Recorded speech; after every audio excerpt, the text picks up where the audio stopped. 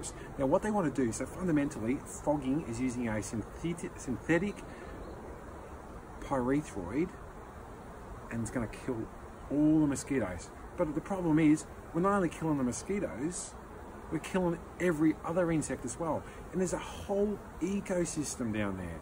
So what that means, we kill the mosquitoes, what are the frogs going to eat?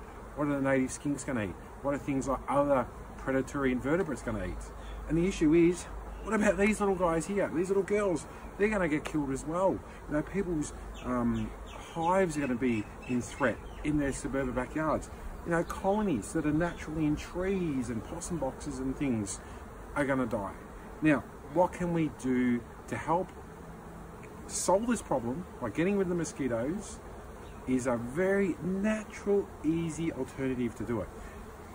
Microbats. Do you know that one microbat in one night can eat over 1,000 mosquitoes? Now the problem is the habitat's all been changed. So with obviously development of houses and so forth.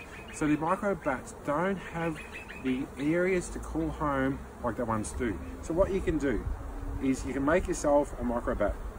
I actually sell them because, you know, some people are time poor, but what works really well is it's the perfect dimensions. You hang this up in a tree, you know, 4 meters, 5 meters high up, place it towards the north, semi-shade, and this gives the correct habitat.